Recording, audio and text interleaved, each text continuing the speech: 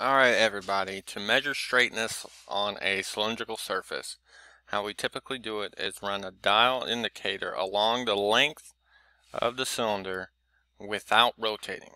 Again, I'm going to say to measure straightness along a cylinder, we're not rotating.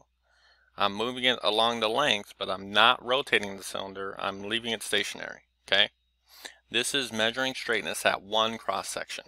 If I want to measure at another cross section, I'll rotate it once to a different location, then run it along the length. Again, while I run it along the length, I am not rotating the cylinder. Now, measuring straightness applied to a feature of size, such as the diameter of this outer cylinder, is entirely different.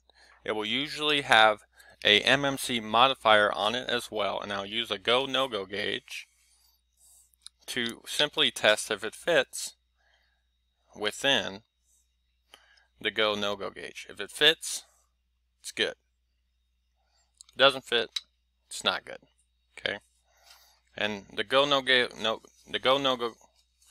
or the go gauge will be sized per the tolerance amount.